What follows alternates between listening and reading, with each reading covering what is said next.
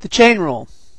Here's the chain rule. If you have a function inside a function, like g inside of f, then you take the derivative of f and keep g inside it. So we have f prime of g of x times the derivative of g of x. All right. And so our first example is the derivative of the sine of x squared plus x. So x squared plus x plays the role of g here, and sine plays the role of f. And of course the derivative of the sine of anything is the cosine of that anything. And in this case it's g of x inside, but then we have to multiply that times the derivative of what was in here. And that of course is going to be what? 2x plus 1, and here it is. I took the 2x plus 1 and put it in front, and this is the derivative of the sine of x squared plus x right here. Okay. This next example is a little more complicated. Multiple. All right.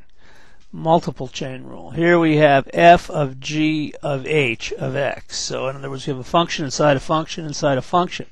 But we look toward the outside function of secant, and we consider this whole thing the inside function. We play it exactly the same way. The derivative of the secant is secant tan.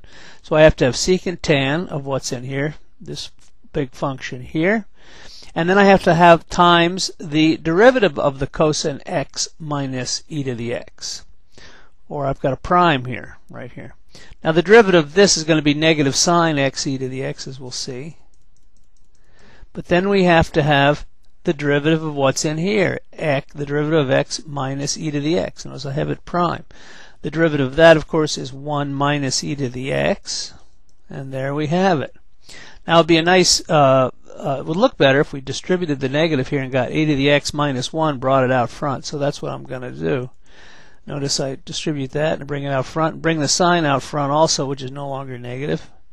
And times the secant of cosine x minus e to the x times the tangent of cosine x minus e to the x.